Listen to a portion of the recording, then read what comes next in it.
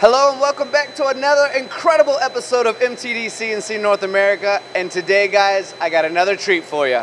I'm with my buddy Rich. We're with Factory Whiz. We're in front of a Doosan, and we're going to learn a little bit more about what Factory Whiz can do for you, spindle uptime, machine analytics, and so much more. But I'm going to let Rich, who is the expert, explain that to you. So Rich, thank you so much for being a part of MTD CNC. Oh, this is great. I'm so excited. Yeah, I can tell, man. And your company, Factory Whiz, it's desired and needed by so many companies, but we need to convey that message to help a misunderstood part become more understood based on the testimonials that I'm hearing about Factory Whiz. So would you mind sharing a little bit more about what you guys do kind of from the ground up? Sure. So Factory Whiz is a tool for monitoring machine tools, first and foremost, but also it's a platform for shops to enable communication between their operators and other departments, operators and each other, operators and supervisors, so they can get the information for what's happening down on the shop floor to the right person at the right time. So if I'm thinking simply, kind of a reduction of tribal knowledge and gathering information where everyone can look at the exact same data? Yeah, that's a good point. Everyone gets to look at the same benchmark, the same information, and things that slip by that maybe an operator knows and is really important, but it never makes its way into documentation or never makes its way up to the supervisor level. Those things get found and they get incorporated when you have eyes right on the equipment like we do. Yeah, and if I incorporated Factory Whiz into my facility, right, I'm understanding what's going on a bit more with my machines instead of guessing like a lot of people do, right? What are some of the key attributes that Factory Whiz does with machine monitoring that maybe we haven't seen in other places? Well, any machine monitoring system can tell you if the light is green or not, right? That's not the exciting part, we think. What really makes the difference is finding out why is the machine not running and how can you get rid of those reasons? How can you get the communication and the collaboration down on the shop floor to get something in and out of quality faster so the machine gets back to running? That's really where the exciting part is, I think. Beyond the basic information from the machine, getting the people to add that little bit of spice onto it so that it really gives you the big picture. I think that's fair. I've also heard from other people, let's say, usually the ones on the shop floor doing the machining, that you know, it's something looking at me and judging me all the time, right? But it's not about that. It's about bringing a group of people together to create a better work environment for everyone involved, instead of, you know, maybe being worried that I need to keep a secret and redundantly making that same mistake and trying to hide it. And now we can go, look, we know it exists. Nobody's in trouble. Let's just fix it together. Oh, absolutely. I have heard that same comment many times. Obviously, I've been in hundreds of shops, and operators have always said before the system goes in that they're concerned it's Big Brother or it's something that's going to be used to spy on me. And if you have management that thinks that way, there's no tool that really is going to make a difference. They're always going to think that way. But the truth is that once they actually start using it, they find that when you're telling management the whole story for what's going on, you spend this many hours waiting for that tool or this many hours waiting for the quality check. Really, it's backing up the guys on the floor for the things that they've been saying anecdotally probably for years, saying, here are the numbers that support what I've said. If we got another guy in the tool crib or we had more assistants over here in the QA department, this is how much more I could run the machine, right? So it's not really about blame at all. It's about identification and looking for a way to fix the process. Yeah, I think that's important to convey. You know, a lot of us, as a general human being, a lot of us fear change, right? We like to live in our comfort zone. We know what we know, and leaving that is a little bit difficult, but there are so many great new tooling components, whether it be, you know, programming software, machines like the Doosan we're standing in front of, or tooling that's trying to keep up with the software and vice versa. Factory Whiz is one of those components that goes into that to make companies better and should be looked at as a massive attribute and not something to fear. Right, yeah. I think it is actually the missing link between many of those things that you mentioned. Shops deploy these wonderful machines, and they have incredible technology that helps them do their scheduling and keep track of their employees and the parts and the quality. But there isn't communication between those things until you have a system like Factory Whiz that actually knows how to plug in here and feed information to the ERP and accept information from the quality system. We help all of that gel together, so it really works. Brother, I could not agree with that statement anymore. It's so true, because there are so many different components, right? And we're trying to get into this turnkey situation where we can help customers. It's important, so incredibly important, to have someone like Factory Whiz who can come in, who you can trust to implement and bring everything together like glue. But let me ask you a question. Now, from the outside looking in, if I have a 10,000 machines or 1,000 machines, it's very obvious to me I can't keep up with all of them, right? But is there a minimum size that you would recommend where people need to start looking into this type of software as well? Is it 5 machines, 2 machines, 10 machines, 100 machines? Where do we sit in that range of when this really becomes important? That's a good question. Different size shops have different needs. And we have customers who have as few as 1 machine, honestly, and they get something from it because they're running that machine lights out, and that one guy needs to be able to tell from home, oh, the wire broke in his EDM, or this machine is stopped, or there's a problem on the lathe over here.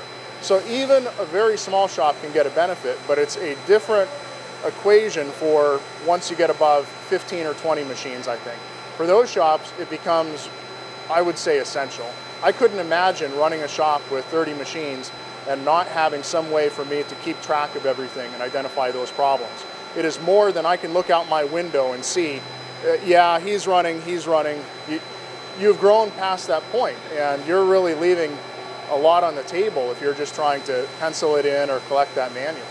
Yeah, I agree. And again, to me, there's, you know, sometimes I come off, and the guys know this, as Captain Obvious, making Captain Obvious statements, right? So it's an obvious thing to me. If I can't watch everything, then I need something to do it for me, because there's no way I can keep up. It's obvious to me that if I have 100 different pallet change systems and I'm trying to run 24/7, I need to understand how long that machine is down, why it's down, because I want it to run all day, all night, lights out. To me, that makes sense.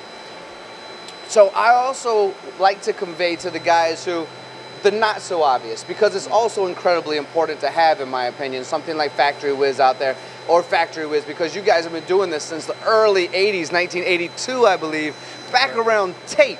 So we know that you guys have the wisdom and the years to be able to participate in multiple facets and multiple software, from something like Fanuc to the Brothers, to the Kitamuras, whether unique, the Akumas, you know, that kind of thing. So I guess long story short, you guys have been doing this a long time. There's some obvious reasons why people need it. But for those who don't find it so obvious, you know, the ones that are still manually loading, unloading their machines, it's not a lights out shop, it's maybe 20 machines, let's say.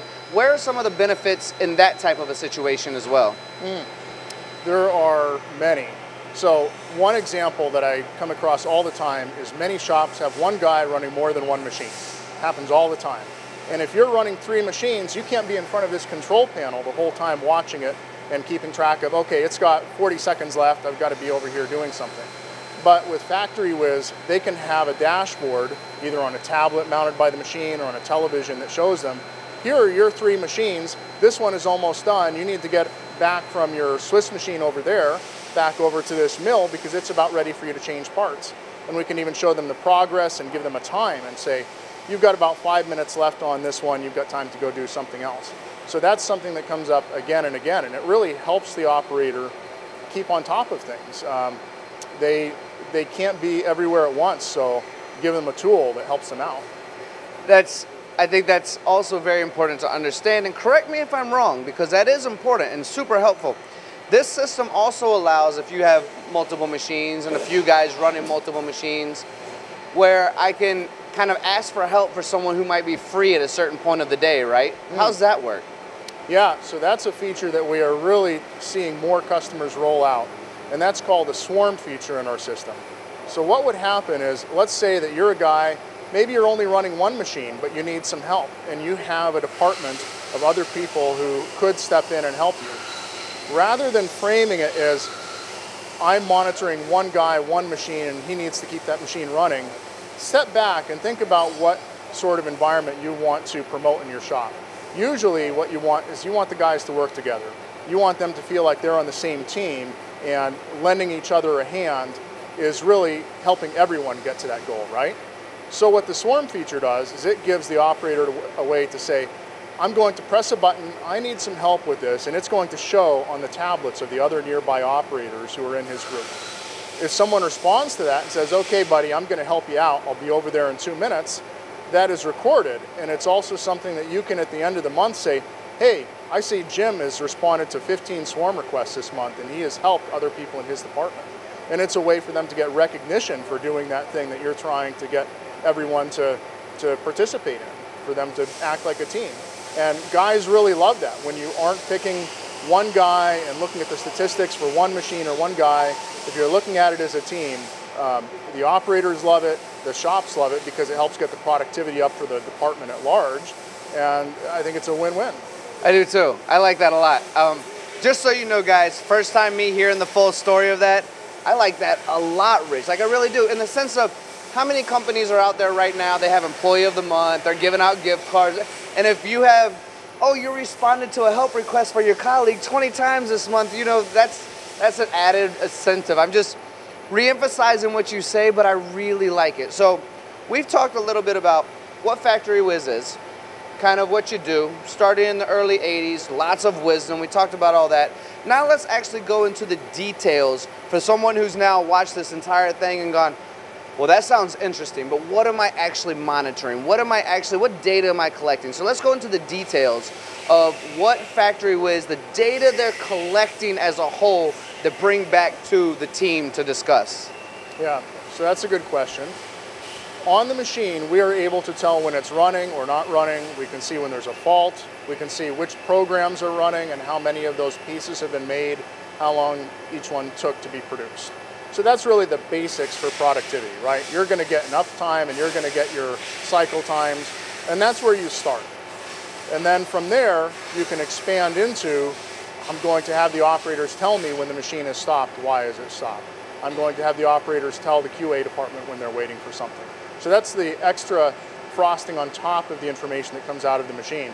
But a modern machine like this right behind me, the Doosan, I could plug into here and have information coming out in 5 minutes and tell you everything that the machine knows if I wanted to. It is really that easy on the newer machines. Rich, if the guys out there are really excited about learning more about Factory Whiz, where can they find you? Websites, social sites, how can they get in touch? FactoryWhiz.com, that's the best way. That has links to all of the social sites as well. We're on LinkedIn, we do a lot of work there. Twitter, @FactoryWhiz.